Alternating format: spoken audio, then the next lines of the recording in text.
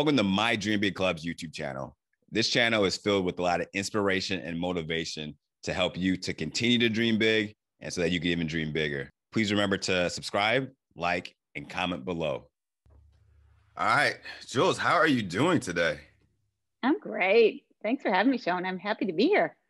Oh, we're excited to hear you, and those of you that are listening are in for a wonderful treat. So, Jules, we usually like to kick it off with our question of how would other people describe you as an individual? You know, I used to always deflect this question when I was interviewing candidates in my company. Like they would say, what kind of CEO are you? How would you describe yourself? And I would say, it doesn't matter what I say. It does matter what other people say. So you went right to the jugular, right? You went right to the right place. But I never got to hear them answer that question. But here's what I would guess people would say. A creative, independent thinker. Creative, independent thinker. Love it. Love it. So is that something that you felt growing up, that creativity was just something that was just innate? Yeah, I did fuel it. I grew up kind of on the wrong side of the tracks in Detroit, not a lot of role models other than character. My parents were people of impeccable character. So that's a gift. But like professional role models, aspirations, college, all that stuff really wasn't in front of me. So I did fuel that creativity for like, how do I design my own life with books? I was like a voracious reader of the autobiographies and biographies in my Detroit public elementary school library. I lived down there, and the teachers would kick me out of class to go there. You said teachers would kick you out of class?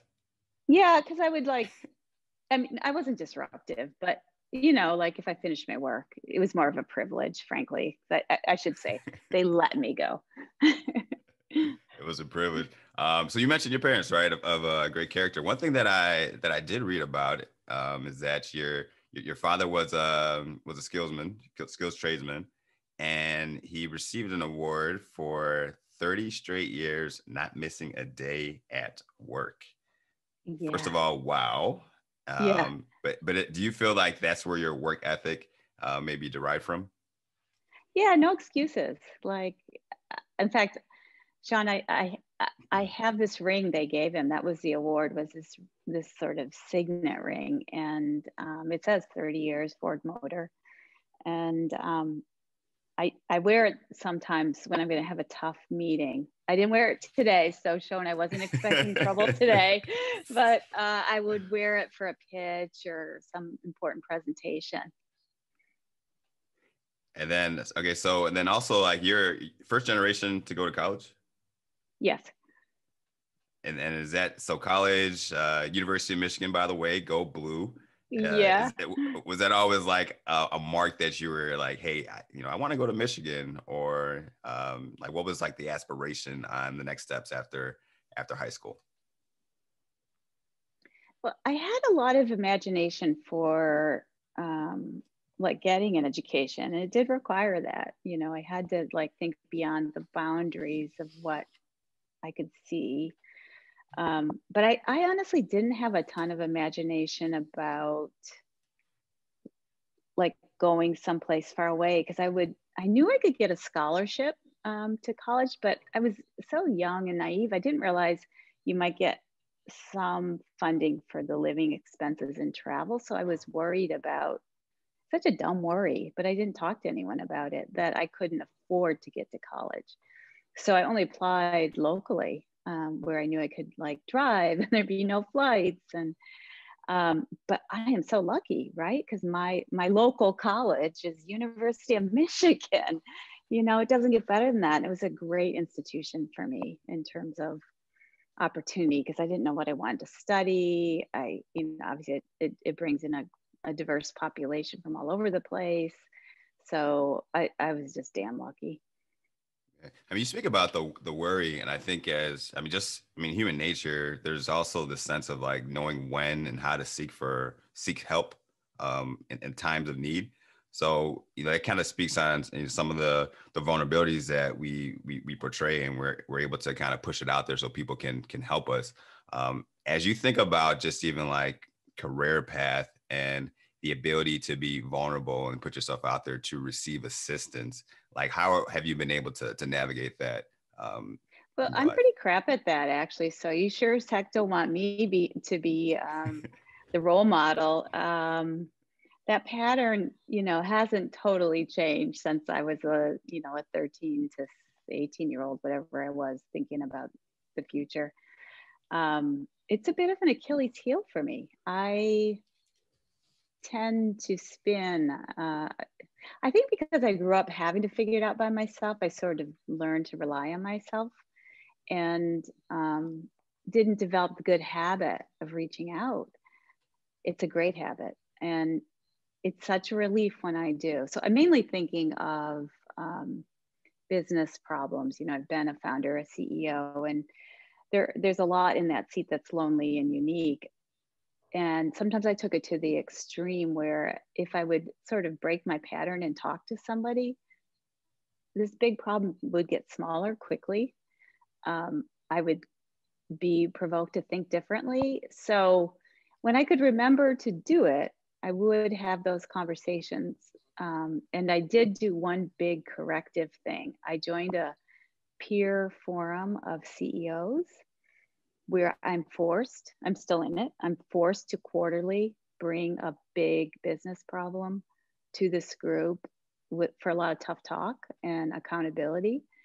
So I did do something sort of institutional to fill that weakness of myself. But it's still a pattern I have to think of. Like, don't spin, don't sort of think you have to do everything on your own, figure it out. That's not true anymore. You're not 13 anymore. So I mean, let's take that though, because I mean, you've been able to build a very successful company in Grommet, and I think in doing that, right, in the very early stages, you had to really reach out and talk to a lot of VCs, right? So a lot of doors being shut. So I think already that exemplifies one I mean, that's a lot of I mean, you're showing vulnerability by going out there and getting the pitch down, hoping for Yeah. something to be different. I guess in doing that, right? How was the setup in really getting outside your element and really pushing out to get the capital for Grommet? Yeah. Yeah. Well, I kind of see those as slightly different things. Being vulnerable about I have a problem I don't know how to solve is different than going for something like making a pitch. And I am the queen of rejection. I think I've set a world record for rejection on many fronts, and I have a tough skin. So I have no trouble picking myself back up after rejection. And I actually at Michigan, I learned something that has stood me in good stead. So when I went to Michigan, like I said, I didn't know what I wanted to study. And I had done a lot of fine arts in high school, and I kind of put myself on an art diet. So I didn't like apply to any art programs at Michigan, didn't look into it, just did liberal arts. But I kind of missed it. So I took a sculpture course, and I was walking down the hall of the Michigan Art and Design and Architecture building and saw these models that the industrial design students had created of small appliances. And it was like this light bulb moment, like, who gets to do that? Because I could see immediately it's this collision of like creativity, marketing, and business. That sounded really cool to me. Long story short, I applied for the design program and got rejected. And I was upset about it, but somehow my professor in sculpture knew I was applying, asked me what happened. I told him I didn't get in, and he was like, leave it with me. Because he knew that the dean who was making the admissions decisions was actually battling a serious illness. Admissions were not his top priority. Stuff was slipping through the cracks. And he said, I know your work, you're qualified. And I got in, and it made me realize that sometimes, or always, almost always, rejections are not personal. There are circumstances. It's just not the right fit. Those kind of things are usually true. So I kind of like was able to like take that to heart forever, essentially, and deal with future rejections, which was probably my top skill. I was in sales. I got rejected from Harvard Business School the first time I applied. Like I had to power through stuff like that always. But that first lesson was really meaningful. Is that a like when it comes to dealing with rejection, do you believe that's something that people can grow into just based on their experiences? Is that can it be taught or like what do you how do people be how do are people more comfortable with dealing with rejection? I think I think there has to be, you have to have a self narrative that talks you through it, that it's not about me. I'm not a loser. I'm not, this is not personal. I'm qualified for X, Y, Z, or I'm not qualified and I need to get qualified, be realistic. But like in the case, my primary area where I experience rejection has been with investors, and that's going to be the case for any entrepreneur. But when you look like me, it's going to be higher. I don't look like Mark Zuckerberg.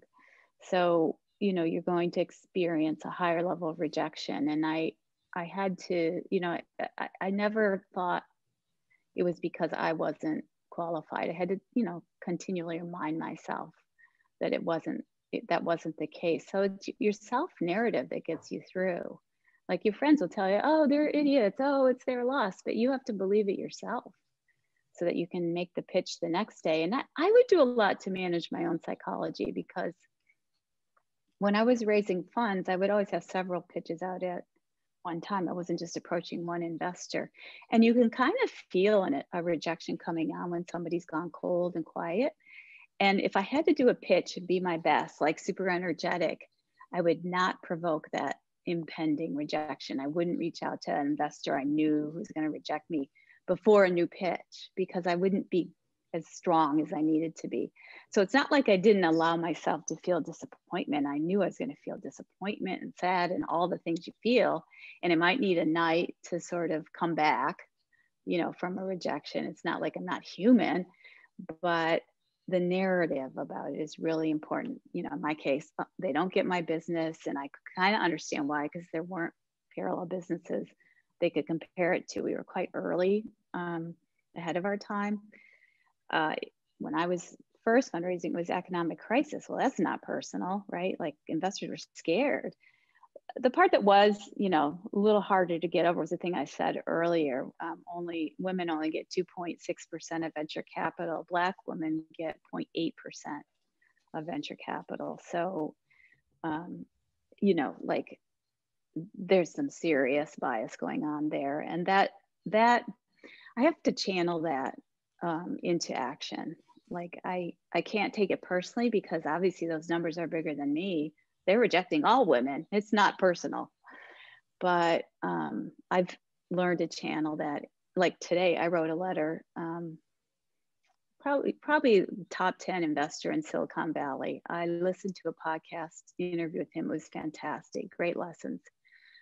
But he cited 19 people as influential on him, smart thinkers, great colleagues, great board members, and they were all men. And I listened to it twice because I thought, this is a good guy. I really respect this guy. I followed him. I've seen him speak. He does not mean to be so extreme. So I listened again, like, did I miss a woman? I didn't. So I wrote him today. I wrote him a letter. I didn't go public, like, go rant on Twitter about it, because I want him to change. And I gave him a suggestion, because his major influence is on boards.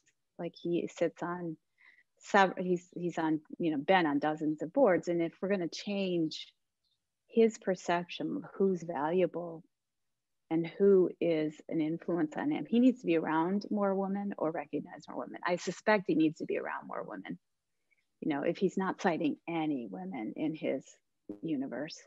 And boards would be a place where he could have a huge influence. So I told him, I really think if you were an agitator on your boards, to have your boards reflect the population, gender, race, sexual identity, you'd have better investment outcomes anyway, because that's been proven statistically. But, he talked a lot about creating value for society and everything he does. And I said, you do that too. It'd be a twofer, better returns, better outcomes for society. So it's a long-winded way of saying, how do I channel this sort of anger or disappointment? I've learned to channel it into like, okay, maybe I'll get him. He's one of the most influential guys out there to move a little bit, because I am sure he has no idea he only said 19 male names. There's no way he did that intentionally. I guess when you think of, because we've actually done some episodes around access to capital for people of color, and then as you have also been doing a lot of work around being able to have access to capital for women and people of color. When you see the current narrative that's been kind of portrayed today, are you seeing change and improvements on the direction that that's going, or just even the, you know, and do you think it's a more of a sense of just awareness, that people just need more awareness with their behavior? Like what's your take on that? I think the media is improving. The media has discovered that, you know, a broad swath of entrepreneurs exist and are successful. And statistically, whether it's crowdfunding, where I don't have stats for people of color on crowdfunding, but women get 50% of the investments made there. So they do just fine on crowdfunding. So there are places where you know, sort of non, you know, kind of homogenous entrepreneurs do fine. Where I don't see progress is in the actual investments. There's no progress whatsoever in the numbers I track since I started tracking those numbers, people of color or women. So that's where I'm a little bit pushing more on the boards and the investment partners, because that's where change it has to happen first. Like, people invest in people they're comfortable with and people that they can understand better. So I'm pushing on it mainly in the venture capital area, but it's also a big issue in university endowments. Two representatives, Cleaver and Kennedy, just pushed the 25 top endowment managers at universities to reveal their diversity stats. And I've read most of the letters from the 24 who responded, and it's appalling. They dodged the question. They're not doing enough. So because I'm on the board of the University of Michigan Alumni Association, that's an area of focus for me too, because we have the 9th largest endowment in the US and the 3rd largest public university endowment. So I'm pretty jazzed about the idea of, and this is not like me alone thinking of this, the 2 representatives did it. This is a trend in endowments. Yale just announced they were attacking this issue, and the Yale endowment is the most influential one. Super successful. But you know, if we're going to really attack inequality, I think access to capital is really the civil rights issue of our time. I think it trumps education at this point. I think we've opened a lot of paths for education, but we haven't opened up access to capital and wealth creation. We've really hoarded that off in a corner with mainly white men, and that's, you know, where I want to have impact. So whether it's diversifying an endowment or agitating for better use of venture capital more broadly applied, like the investments from venture capital should reflect the entrepreneurial population, not the demographics of the VC partners, right? They should reflect customers. Like, they should be investing in companies that look like their customers, not, you know, would be more successful. It's not as a social do-good thing. It's like, you want better investments? Well, companies that have diverse leadership teams will do better. So, like, it's a win-win. Yeah. Oh, you got me going, Sean. You got me going on this, Sean. We can talk about something else if you want. so in line with that, right? I mean, you mentioned it, right? Like, people will invest with people that look like them. It's just how, you know, it's what they're comfortable with, and it's what they've done in the past, right? So I guess let's talk about the history, right? Because you started Grommet, and let the listeners know what it's about, and especially going into it, right? You're going against the grain, right? You're starting something new, and we talked about capital. We talked about people investing with people that look like them. So first, talk about what Grommet's about, and then we'll go from there. Yeah. So we launched in 2008, and the job we did was launching one product a day, a consumer product you've probably never heard of.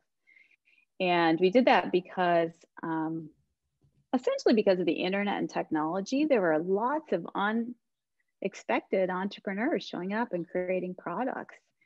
And along the way, crowdfunding started to make that even easier, and other services. But these products were like all dressed up with no place to go because retailers don't take risks on young companies.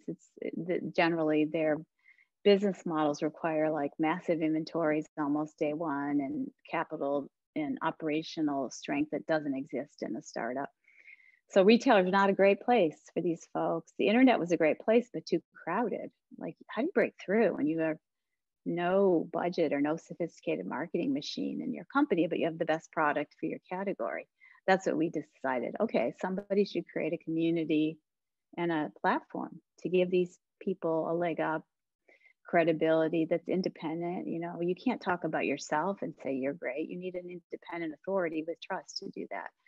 So we did that, and we launched Fitbit, SodaStream, Swell water bottles. We launched OtterBox. We launched Bananagrams, Idea Paint, Bomba Socks, like big list, one a day. And I did that every day for 12 years until I left this year. So when it came to like, let's talk about the strategy, right? Doing one product per day. I think a lot of times when we're diving into entrepreneurship or a new business, like we're trying to do too much, as opposed to like, this is my strategy. I'm gonna do this very well and then move on, and that's how I scale. Is that kind of what you guys are thinking? Like, let's just do one a day and focus on that, or did it just happen to be one a day? Well, I think we thought it was a great way to break through. Like, in a crowded world, this message of one a day was really unique. The flash sales didn't even exist when we started. Like, they sort of came and went, but the Groupons, et cetera, at first started with that, like, here's the hot take for today. So I just knew in a crowded world, it would be a unique proposition and not too demanding of busy people. In fact, our first email, it would look like such a joke to you, Seun, if you saw it today. I was so proud of like defending this ridiculous email. We did it the same way for about 2 or 3 years. It was this like little tiny box floating in white with a picture and some basic information, almost like it looked exactly like an Instagram post. That never occurred to me till just now, but we essentially invented an Instagram post in email because Instagram didn't exist.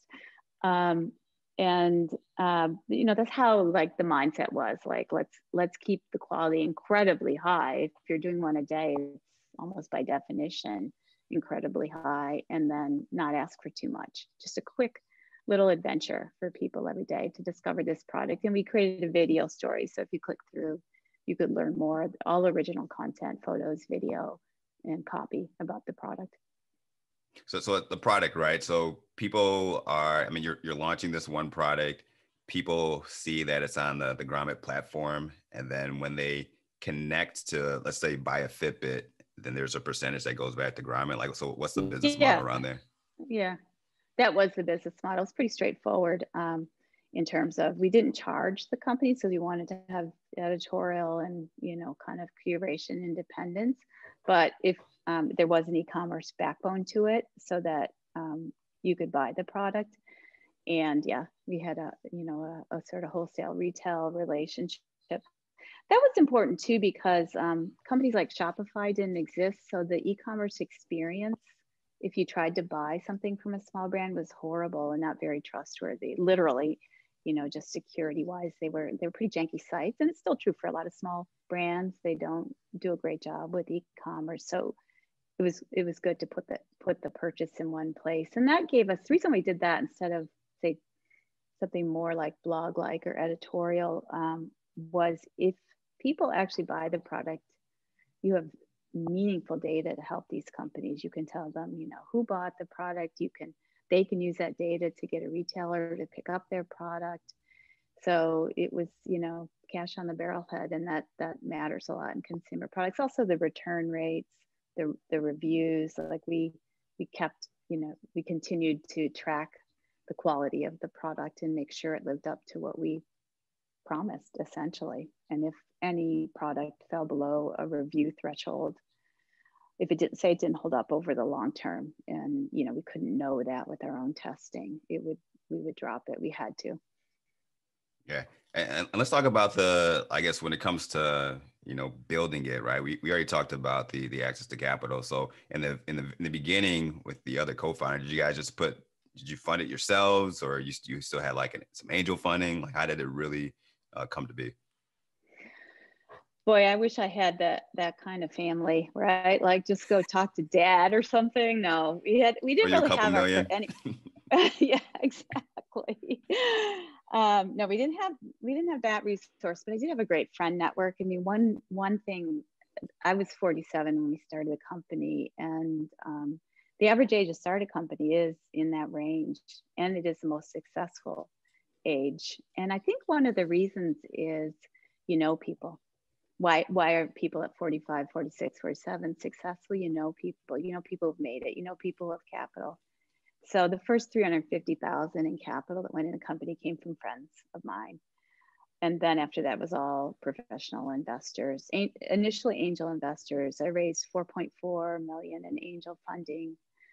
And the most famous angel on our business, there were two I would call famous. One is the woman who invented Nickelodeon and Oxygen Network, Jerry Laybourne. And the other one, to a young audience, this name won't mean anything, but he was right up there with Warren Buffett back in the day.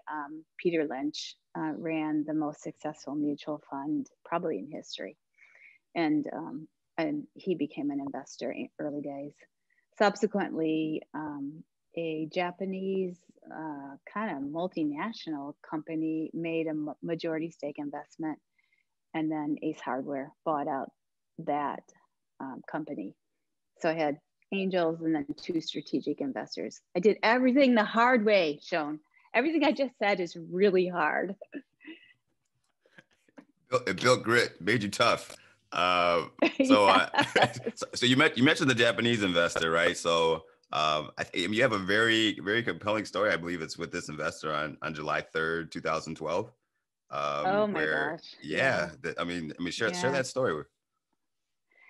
So I had sent kind of a Hail Mary email. The company was very vulnerable and at risk of dying. And I sent a Hail Mary email to the CEO of that company. The company's called Rakuten.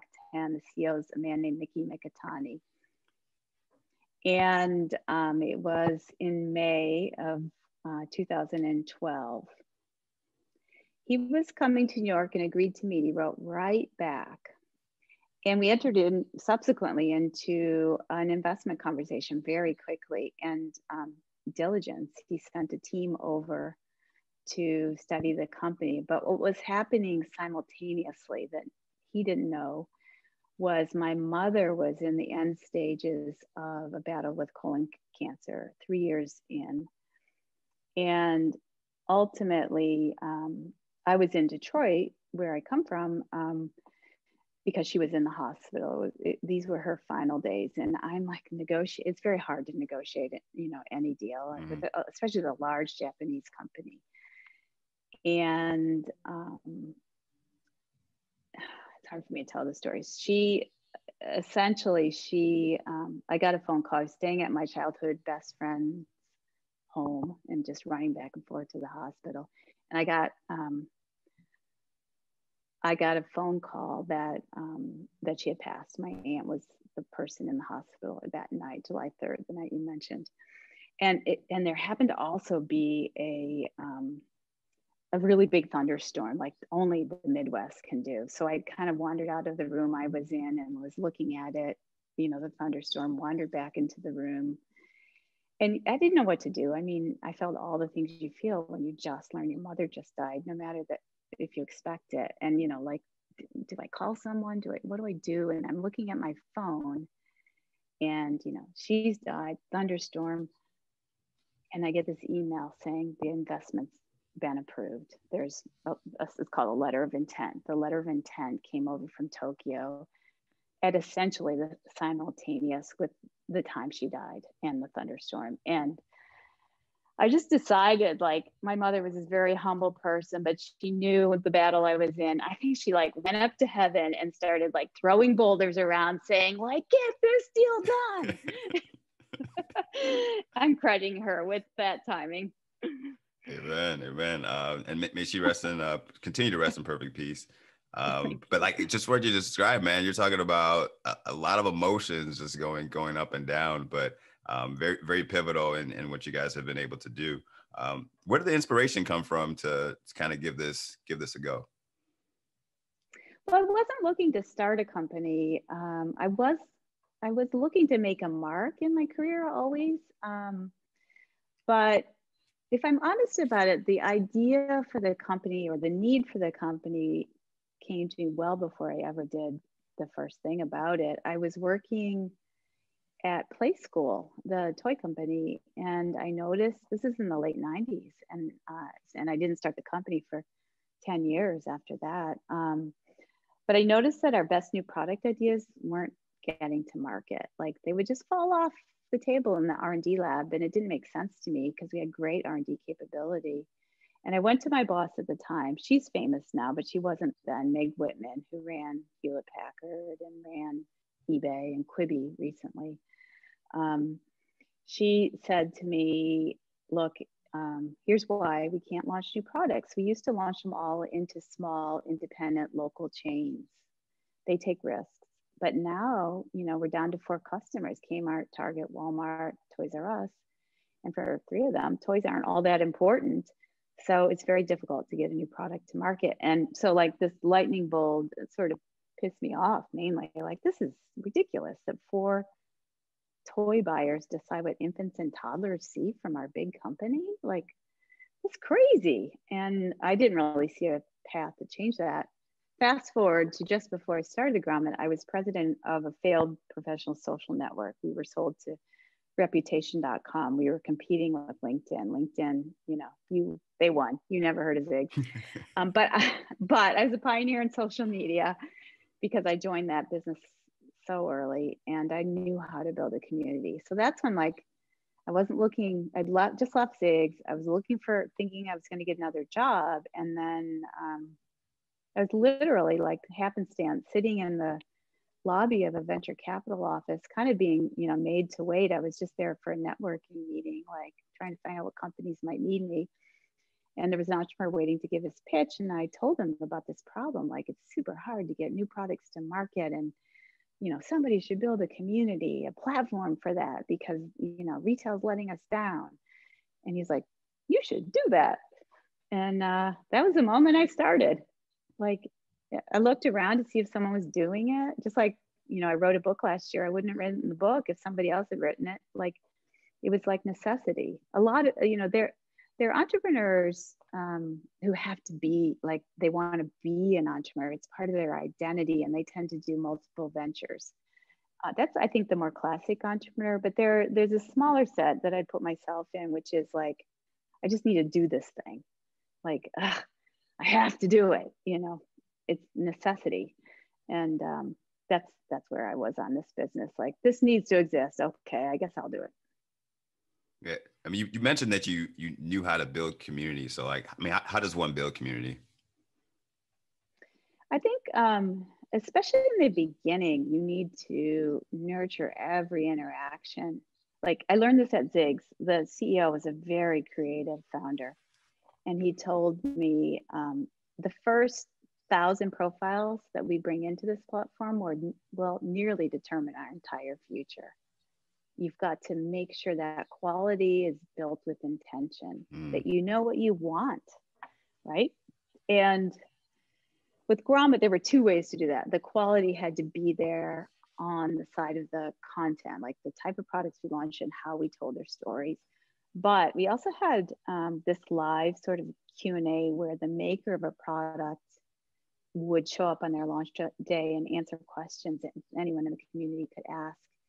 and we watched that community board like a hawk. Like, whereas like blogs and news article postings were getting such like trolls of the internet wrecking the conversation, we never ever had that problem. And I think it was because we moderated so quickly. Like, if a comment came in that was off base, there was a real human being with a name and a face answering it, whether it was our company employees or the maker of the product. I think that helps a lot because you're not dealing with anonymous people. But I had to do it personally. Like, I remember once in a while, like when you're doing a new venture, there are a lot of firsts, like, how do we answer this kind of comment or this question or a policy? So the founders are more involved in the beginning than they will be later when you've established patterns and behaviors in a culture. So in the very beginning, I was way involved on that community board, and actually for quite a long time. And I'll never forget that we founded the company when internet was just getting available on planes. So quite often, if I took a flight, I was unavailable. And one of these really tough comments came in, one of those firsts, and I was on a plane that had internet, and my team was like sweating it, like, should we answer this, or should we wait for Jules to land, because we don't know what to do with this one. And I like answer it because I was on the plane with internet, and they were like, "Wah!" Yay, so great. But that's how important it was to me. Like, they were doing the right thing. They were like sweating it. Should we answer this because speed matters? Or should we wait for Jules because we don't have any guidance on this. We haven't dealt with this before. Either way would have been fine. Like, they were just doing the right thing. Yeah, I mean, for what you're saying too, like when it comes to starting a business, building community, the first 100 or 1,000, whatever that tipping point number is, right? It's so important to really understand the captivating audience that you've already been able to build. I guess my question for you, do you see that as like, that's like the model, right? As people are starting businesses, focus on the customers that you have right now, really study them, and then see how you can scale that? Yeah, and which customers work for you? Like, I'm an investing partner at X Factor Ventures, and looking at investment where that's the toughest challenge in the business, because they're figuring out which customers can scale with them profitably, efficiently, and with quality. Their customers are large institutions, so they don't control the customer behavior in any way, but there are lots of them, and they have to figure out which ones are going to work for them. So when the CEO told me that was their biggest problem, I was happy she said that, because that's what I kind of imagine would be their biggest problem. Okay. So your time at Grommet, and then you have a similar story. I read Steve Jobs' autobiography, and he was quote unquote ousted from his company, from Apple, and then came back. Yeah. I think one of the things that for people that don't know is like you also had an exit from Grommet, and there's always the ability of like, hey, I started this thing, right?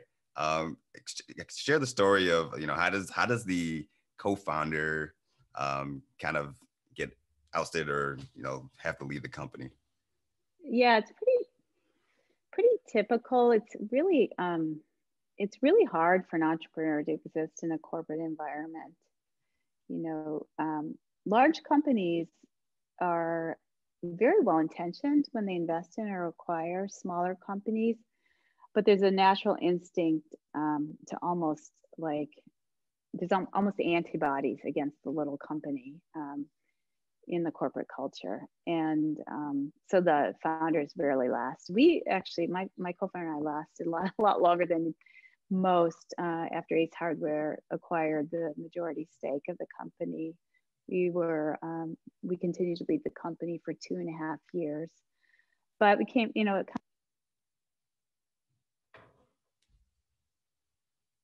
kind of came to,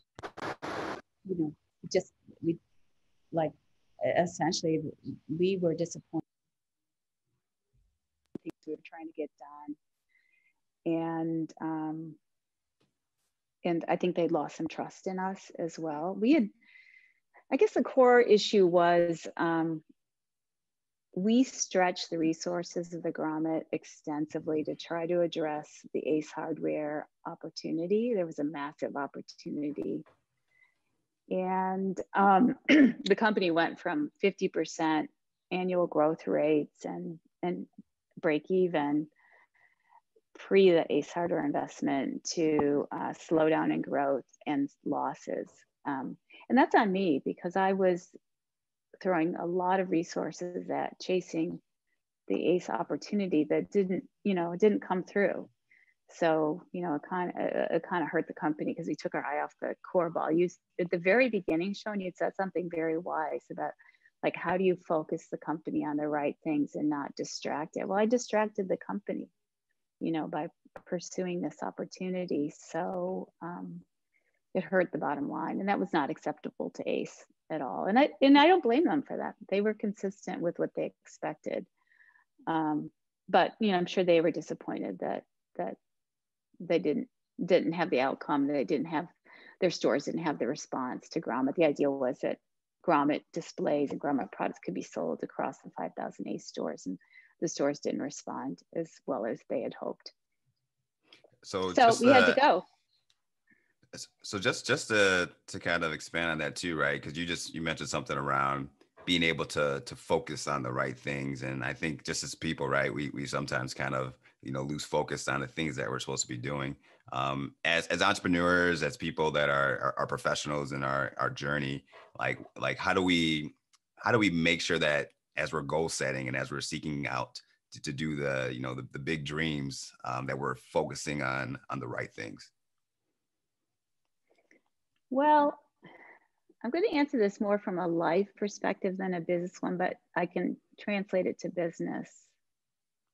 I think that, in your day, in your life, you're faced with a zillion decisions of where you apply your effort, and I think it's pretty important to actually set up 2, 3, 4 life goals. They can evolve, but when a decision's running up hard against one of those life goals, it's an important decision.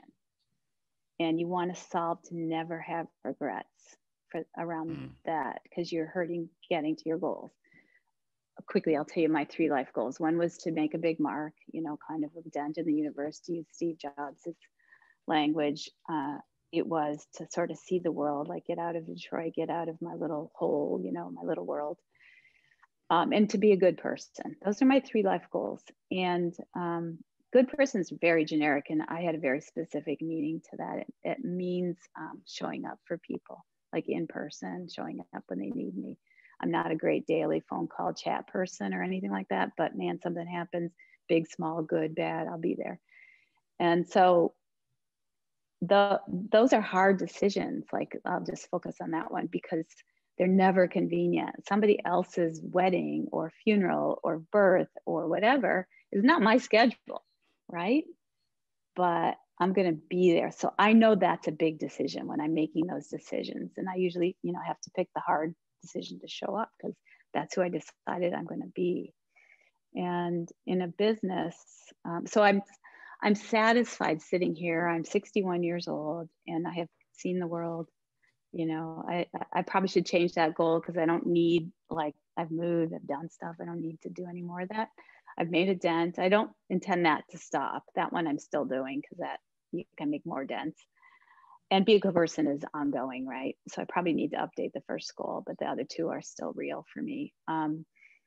But in a business, let me translate it to that. You have to decide what makes us distinctive and will build a competitive moat to protect our business. So in Grommet, the early days, we had no resources, like none.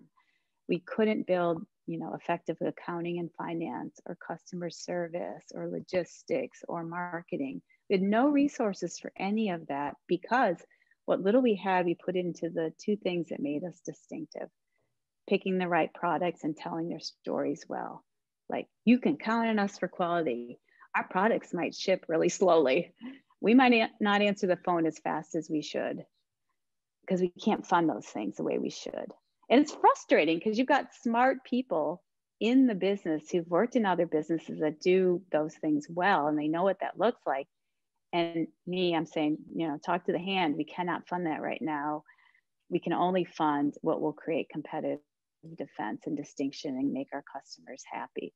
And there's a freedom to that, if you stick to that, that helps you make, it's like deciding against your life goals. Well, I'm deciding against these business goals to stick to what creates competitive strength. And it was actually harder when we got our first investment, the one from Rakuten, the Japanese company, because we actually could start to do more of those things. And I was so used to, like, I know this sounds strange, like it should be so great to have a check, money in the bank. But then I had to be a real CEO, like figure all that other stuff out too, right? And what mattered. So, be careful what you wish for. When you have resources, the job gets harder.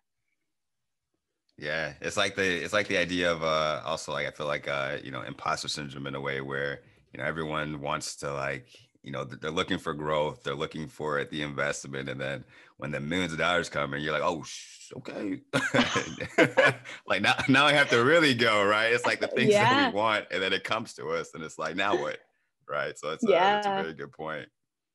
And it's also, I was talking to an investor who was saying one of his CEOs is way too cheap, like he just won't spend any money. And I told him, well, one reason might be when you go through the pain and suffering of raising that round, you want to just sit on it. Like, you never want to be fundraising ever again. And I had this phase after our first, like, Rakuten investment, probably I would say it lasted more than a year, where I still behaved like we had nothing. Like, I remember people coming to me like saying, can I buy this $25 blah, blah, blah? And I would say yes or no, until ultimately I realized this is crazy. They should not be asked, it's a waste of their time to be asking me, and I should not be making $25 decisions.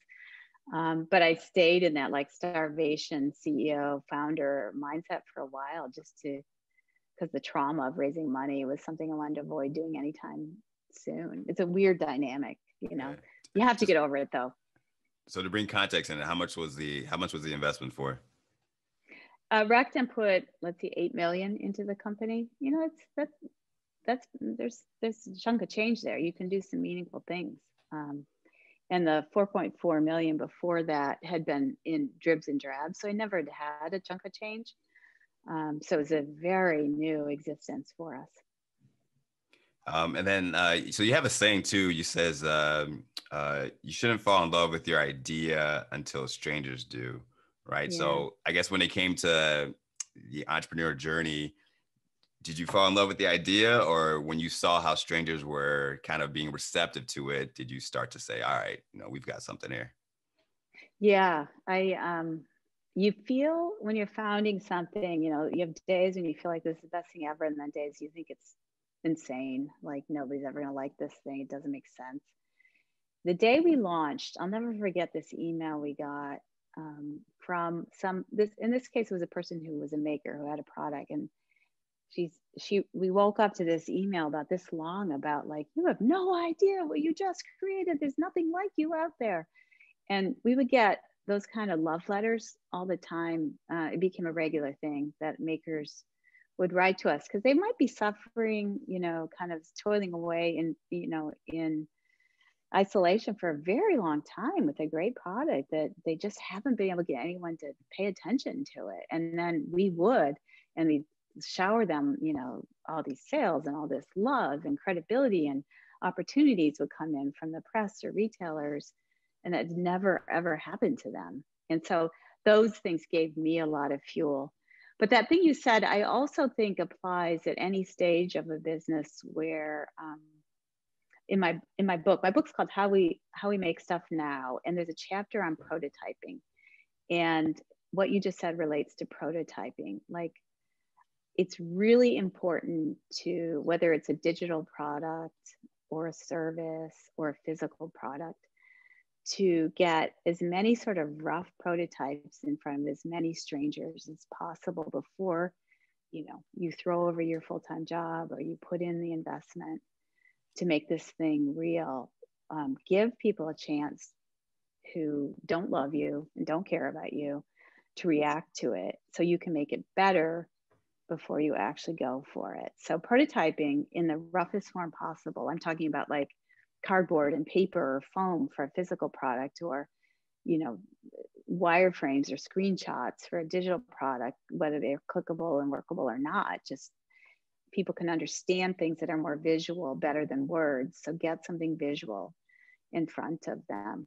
There was there's in a story in my book that there's a maker that makes a product called Buttery. It's an innovative butter dish, and this entrepreneur Joelle Mertz, I think, has the most creative way of getting her prototypes evaluated of anyone I've seen, or getting feedback on pricing or anything. What she does, this is such a good trick. People should steal this.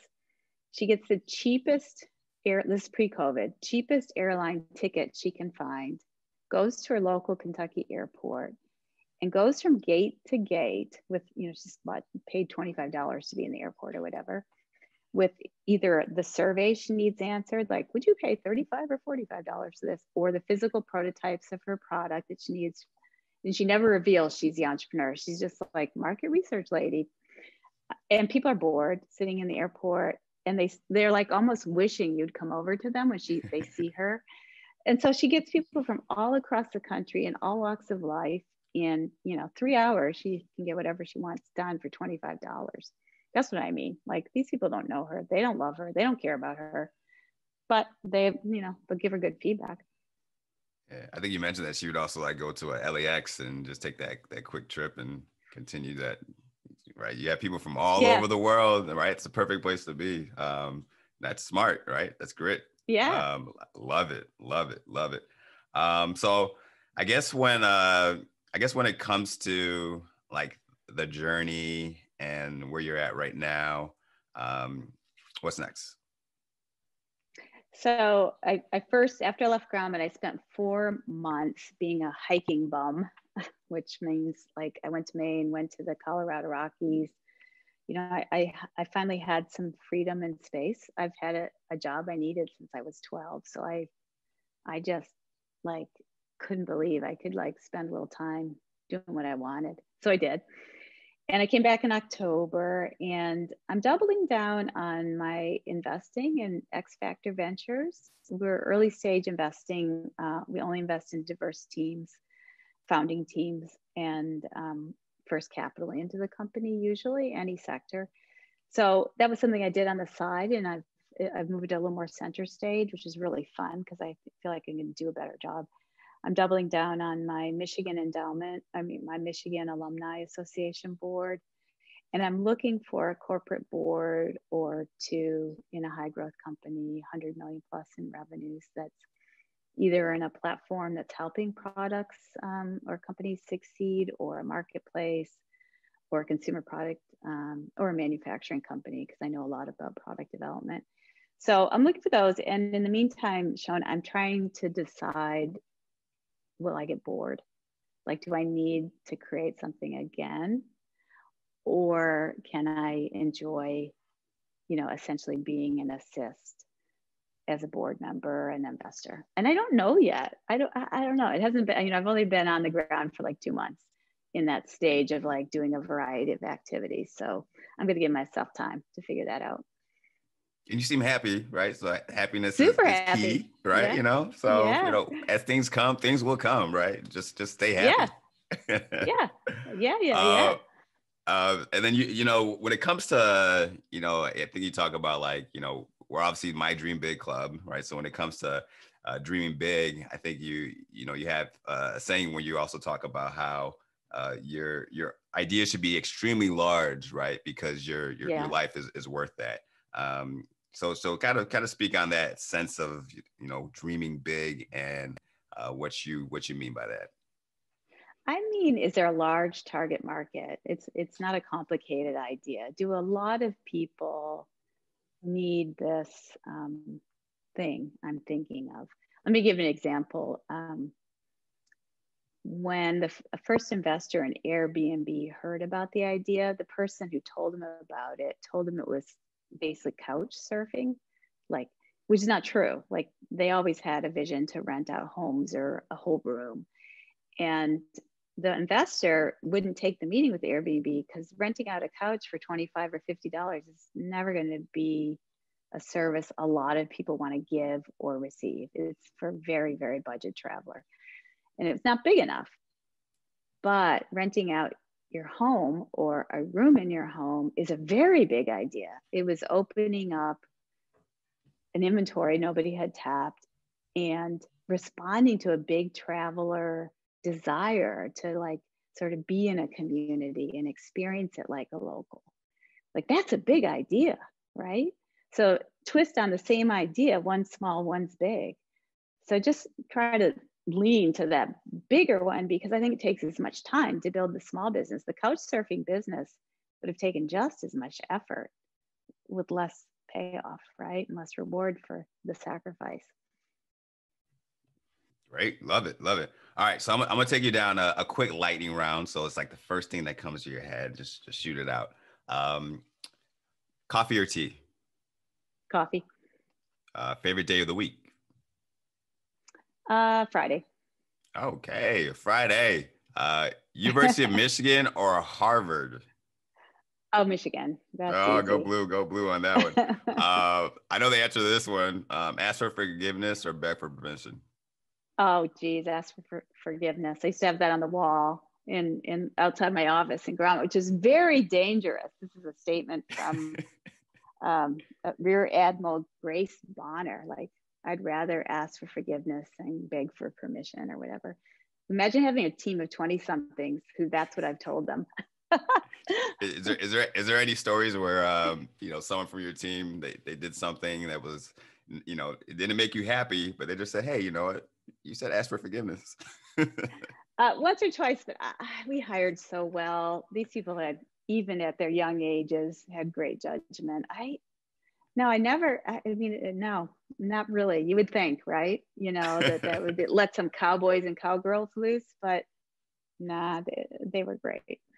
Oh man, well this has been great. So we really appreciate it. So what I want you to do, you did your homework, Sean. Oh my gosh, I'm so impressed. Thank you very much. I appreciate you work it. hard. Hey, you people listening here, this man works hard. You should share this podcast. Thank you very much. No, I appreciate that very much. So as it comes to you just kind of thinking about and leaving words of encouragement, right? So for our listeners, for maybe someone that is looking to take the first step, or it's someone that is currently in the entrepreneur journey and it's just like, man, I am tired, but leave us with some words of encouragement. Yeah. So first thing that comes to mind is at Grommet, we saw 200 to 300 products a week, and every single week there were several that blew my mind. And they solved a problem in a new way that no one ever had before. And you would think after 12 years that would stop happening, right? It couldn't possibly happen to me every week, but it did. So here's the lesson. If you have an idea and you can't find evidence that anyone has ever solved this problem or has fixed it, I think the world is probably just waiting for you, right? Like, don't think your idea is bad just because you can't find evidence that other people have worked on a similar idea. So often, like the world's just waiting for you. So take that as a sign for yourself. For the person who's really fatigued, the thing I would question there is, do you have a co-founder? Because I found that's the best antidote to fatigue.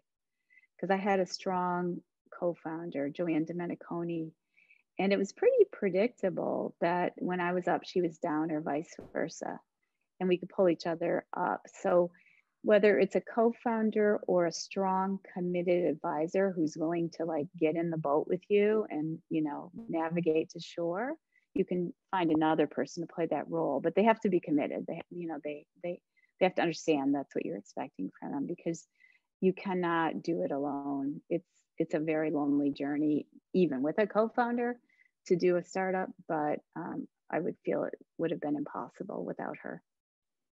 Yeah. So in line with that, right? Like when it comes to creating or having an accountability partner or having a strong sense of accountability, if you don't have that co-founder, what would you suggest? I would say develop a board of advisors or single advisor that will play that role for you. So depends on the nature of the business, but if it's a serious advisory relationship, there should be equity for that person, like a half percent of the company. Again, it depends on the nature of the organization. And I would set up a formal contract with them, and with time expectations. It's useful for both parties because then there no, there's no confusion about what's expected. And you can move off from that advisor because if you're really early in your business, what you need year one is different than year two. So it's normal to sort of cycle people in. They have to vest their equity for a year or two so that they don't sort of just walk away with it without doing the work. So I think about it that way. It could be less formal than that in many businesses where maybe there isn't an equity opportunity, especially say a nonprofit or something like that. But there should be a formal understanding what you need from that person, even if the contractual relationship is not formal. And Jules, why should we all dream big? Oh man, you only get one life, right? Like use it. That's how I think. Like, what's the worst thing that can happen, right? Like that, my brother said to me at the beginning of the business, like, what if it fails? And I was like, well, it's not like I'll be like kicked to the moon. I'll be employable. So go for it, right? I love people who've tried and failed, because they're smarter. You only get one life. All right, Jules, thank you very much for your time. Remember that, everyone, that you only get one life. So why not? So, Jules, thank you. Thank you, Sean. I really had fun. Thanks. Hi, My Dream Big Club. I'm Jules from Detroit. Please be sure to turn your ideas into action. Please remember to subscribe, like, and comment below.